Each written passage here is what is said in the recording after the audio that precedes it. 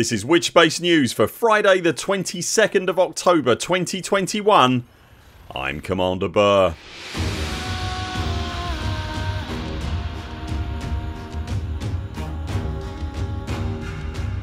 In Elite Dangerous News this week, we've a link to some useful Elite Dangerous Odyssey tutorials.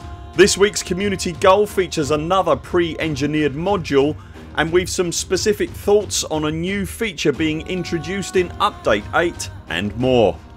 To make sure you don't miss any of our videos, hit like and subscribe. Remember to click the little bell icon and select all notifications. And if you'd like to help directly support this channel, you can also join our Patreon via the link in the video description.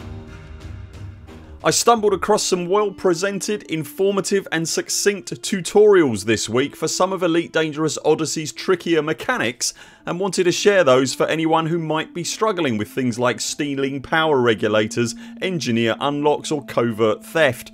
Check out the channel of StewiePlaysPC on YouTube, which I've linked in the video description below, and you'll find a number of Odyssey tutorials, all between 2 to 10 minutes long, that focus on some of the trickier areas of Odyssey's on foot settlement sections.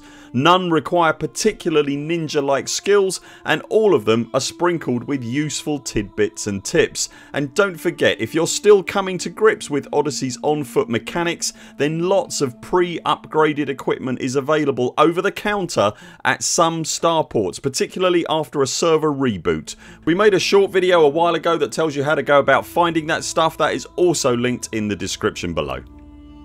This week's Thursday reboot saw a new delivery centric community goal go live in the bubble. The recently splintered Torval mining company is asking for deliveries of geological equipment, microbial furnaces and mineral extractors to its megaship in the EGM 559 system.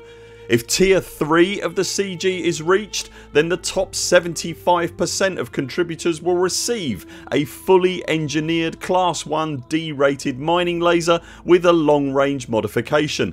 Further, for each tier of the CG reached, then Torval mining megaships will be offering an extra 10% discount on all mining equipment, up to a maximum of 50%.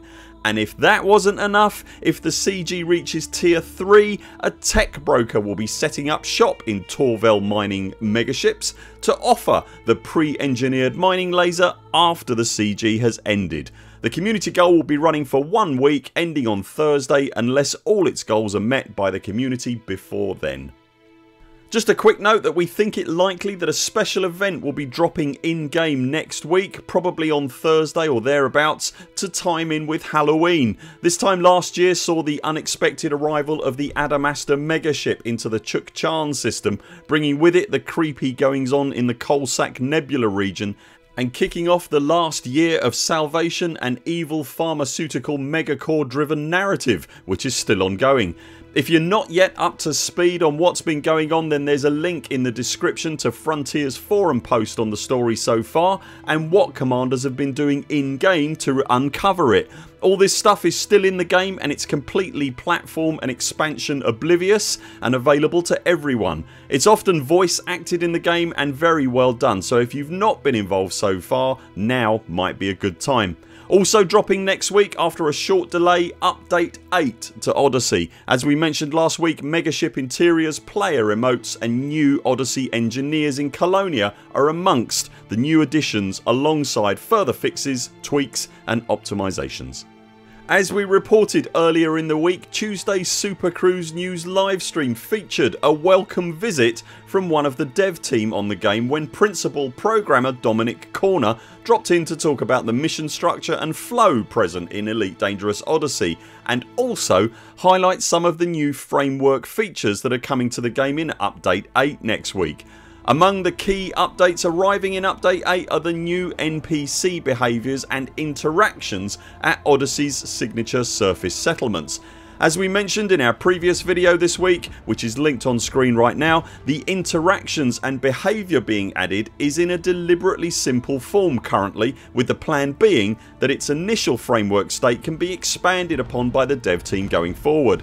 The example shown in the live stream was for a simple collect and delivery mission, where currently the item might be picked up from a box at a settlement. It can now be collected from an NPC after that character is tracked down and a textual conversation tree is worked through. Whilst it might seem a simple inconsequential addition, as we mentioned, Dominic was keen to stress that the addition was a framework for future features to be fleshed out into. During the live stream he went on to describe a theoretical example that described how a player might be able to follow up a conversation at a settlement as part of an ongoing investigation that then leads onto a further step. One of the criticisms we've seen echoed around Odyssey's gameplay is that despite Elite Dangerous as a whole being a very choose your own adventure style of sandbox game, a large part of Odyssey's settlement based gameplay requires that you become a murderous thief, and there is little scope for any other option. It's a fair criticism. For a game that boldly declares blaze your own trail, Odyssey seems intent on forcing players to run everyone over during that encouraged trailblazing. However, what we think is now becoming clear is that where Odyssey sits right now is very much perhaps not where it intends to stay. As Dominic described, the addition of the ability to add more RPG like NPC interactions will, we think, lead to much more gameplay depth and, importantly, roleplay options for those players who would prefer to talk their way around the galaxy rather than engage in the less subtle forms of gunfire based narrative currently on offer. If Frontier can somehow find a way to inject more material gathering elements into the non-violent mission completion idea, then the engineering tree would also open up to a bunch more players who choose not to engage with Odyssey's current vogue for wholesale slaughter. If the trend continues, particularly when viewed alongside the new fleeing NPC target mechanic that is also appearing in update 8, it would be nice to think we might someday get a bounty hunting mission where the target is arrested and brought in rather than terminated. Are those extensions to missions something you'd personally like to see? Does Odyssey's current staple of cold blooded murder leave you cold blooded? Let us know in the comments below. That's it for now. Thanks very much for watching. We'll be back later this week with more videos. Until then, 07 Commanders, follow the greens on the way out and do keep clear of the toast rack. We very much look forward to seeing you next time.